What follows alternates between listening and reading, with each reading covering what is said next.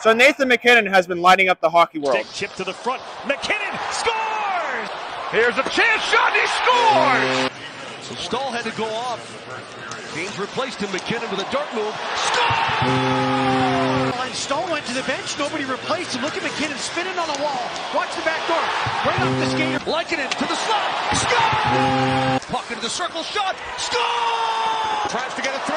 Mackinnon scores! Sent down deep. Mackinnon turns it back and scores! Taves fresh off the bench. Mackinnon one-timer. Score! There's Mackinnon one-timer. He scores! Nathan Mackinnon. In this video, I'm going to show you a couple standards that he has set that you can also access yourself so that you can begin to play more just like him. Also, don't tell anyone else this. He said that I have figured it out and that it's easy. It's entitled How to Gallop Like Nathan Mackinnon. What cadence does is build upon those pillars. So this means I can have a slow cadence or I can have a fast cadence.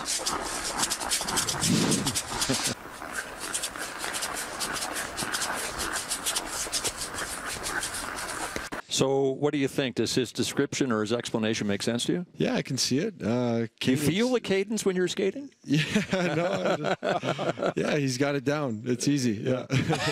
So what are some of those standards that he's setting? Over the past 3 years, he has ended up in the top 3 among skaters who have 20-mile-an-hour or more speed bursts. It was something over 500 or so. Only Connor McDavid and Braden Point matched up with what he got, which basically means he's skating over 20 miles an hour in over 10 of his shifts per game, if you span that out over an 82-game season. And as you can see, based off of this year, he is #1 in that category. Now, it's not required to be the absolute fastest player, and as you can see by Nathan Mackinnon, he is not getting those numbers. Like, he is not hitting 25 miles an hour on any of his speed bursts, and he doesn't need to, but he is hitting over 20 miles an hour the most out of anybody. That is an in-game metric and standard that we can use to better match up with how he plays. Another standard that he gets is that every single shot that he takes hits 80 miles an hour or more, whether it's a quick release shot or one where he has time to load it up, if you want to call it that, or a one-timer, or literally every single shot that he takes will hit that 80 mile an hour or more standard. That's a second standard that he hits. And then a third standard that he hits, every part of his movement is at a high cadence. Whether he's in tight to different players, changing directions, and just improving his overall deception and puck control and readiness, his higher cadence allows him to be more deceptive. Now we're going to go over some drills that can help you to better match up to those standards. Now a staple movement that he does for his skating is that he will actually gallop in between his cross-unders. And here's how you can make that work. It's not that you spend extra time on this inside edge and then hop. It's that you actually have to spend more time on the outside edge and then hop. If you follow the biomechanics of skating, which Train 2.0 has pioneered, you already know that if you bias your crossovers to the outside edge instead of the inside edge, you actually get a mechanical advantage. You get faster with less effort. So really, a simple starting drill is that you start out here, bias outside edge, cross, bias outside edge, cross, bias outside edge, cross. And you want to intentionally start out slow, so that when you pick up the cadence, you are better able to get the movement. Now, a key point on this is that I'm not necessarily trying to hop upwards with it. Rather, it's just a product of me going forward and biasing the outside edge. As soon as you have all the form points of the cross-under mechanics ready, so that means you have your Y angle, that means you have your shin angle, weight to your heels, hand inside of the Crosby crevice so that you center your mass, and everything else. Then you can start to pick up the rhythm, which will actually make you faster. And that will be your first drill. Now, there's tons of variations with this linear crossover drill. You can go 2 crosses to the middle. You can go 3. You can do different footwork in between. But as you progress this to the standard, which is you keep all of your form points at 150 beats per minute, which looks like this. That's how you know that you're starting to look like Nathan Mackinnon with his crossovers. let's move on to the next drill. So Nate is a master of shooting very hard off of a lot of different shots, whether they're quick releases or they're one-timers or any other variant like that. I'm going to link to my shooting standards video because you will see in better detail exactly what mechanics he's using and what talk about with different styles of shots. One of the ones that he's really good at is getting into a corkscrew after transitioning from any mechanic that he takes. So that's a second standard, is that you want to be shooting 80 miles an hour or more on any of your shots that you take. Now let's move on to the third standard. So Mackinnon is very good at keeping a high cadence in every single movement that he does. If we were to break down a few clips, we will be able to tell that if you just looked at his footwork and the rate at which he steps, in order to track that, we would need to uncover something like beats per minute or maybe some other metrics as well. You don't have to be as precise with something like beats per minute, but the point of it is now you're uncovering how to match fast footwork, which actually creates deception. One of the better drills to do to match up to what Mackinnon does is a stutter to an anchor. So basically you take a few stutters in a wide stance and then you anchor by lifting the toe and digging the heel into the ice. And this is very Mackinnon-like because he gets into a wide stance all the time and he really uses the anchor more so than anything else. And that will be your next standard to go after, is if you want to match Mackinnon, you do this drill at 180 beats per minute or more. Now we're going to hop into the gym and showcase some ability standards that you're going to need in order to match up to someone like Nate Mackinnon. I'm going to surprise some of you by saying that in order to get more of Nate Mackinnon's abilities, you actually should not do his workouts. And what I mean by that is his workouts are customized to him and him alone. There's some pretty popular clips about his workouts and how they run up hills and things like that, and you could copy those yourself. But is it the hill running that's going to make you go faster? Or is it training specific areas in your body that is going to make you faster or more bulletproof or, you know, just more able, more flexible? Personally, when I stopped copying other people's workouts and just focused on my own abilities, my own hip strength, my own knee strength, ankle strength, back strength, much like you have with this seated good morning here, that is where I started to make more progress.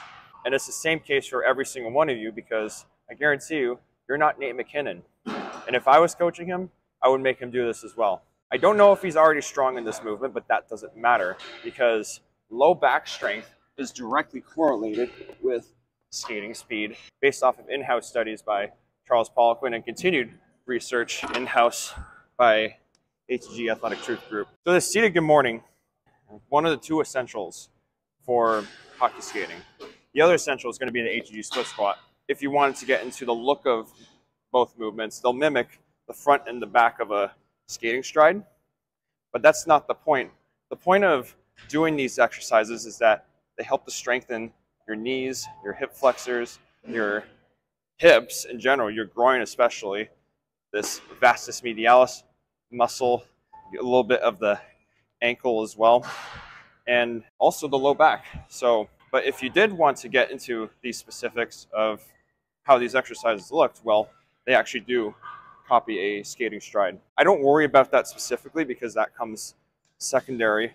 When you focus on the abilities of your body, the secondary movements that you do become easier or unnecessary. In this case, the secondary movements are, you know, skating strides and things like that. You want to get your split squat and your seated good morning to, at the very least, 75% of your body weight for 5 reps on the split squat, and then it's going to be 10 reps on the seated good morning with the intention to eventually work up to 100% of your body weight on both exercises, split squat being 5 reps on each side, and the seated good morning 10 reps. Now, to remind you, just because Nathan Mackinnon maybe does or maybe doesn't do this exercise does not mean that you should not do this exercise in order to be more like him.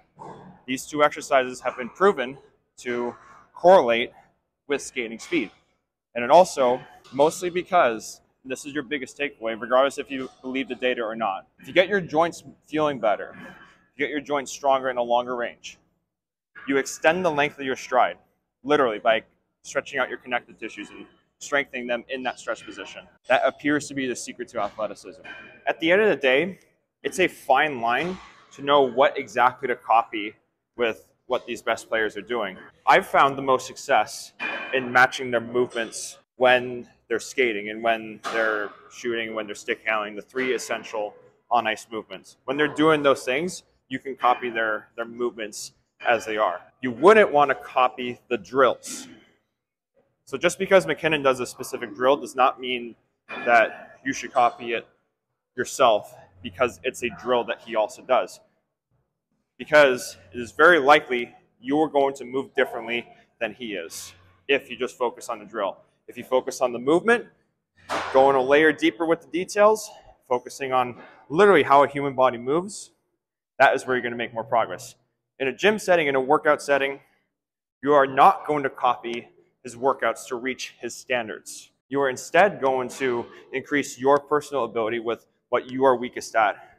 But at the same time, working up to athletic standards like 100% of body weight on the seated good morning and the HG split squat, like double body weight on a back squat, like 20% of your body weight on a tibialis raise, like incline press at, I think it's like 1.75 times your body weight for 10 reps or so.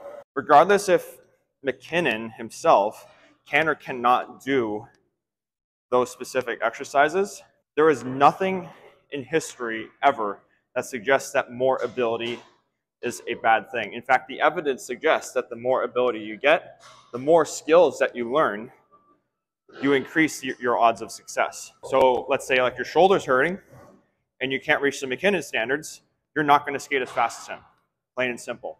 To get your shoulder stronger, get your upper body stronger, you would have to first reach the standards on an external rotator and then reach the standards on an incline press. If your knee is weak, if the legs feed the wolf, there's no way in hell you're going to match the Mackinnon standards. You got to strengthen the hell out of your knee. How do you do that the best? HEG split squat, reverse step up, sled, full bend, HEG squat. How you reach his standards is personal to you.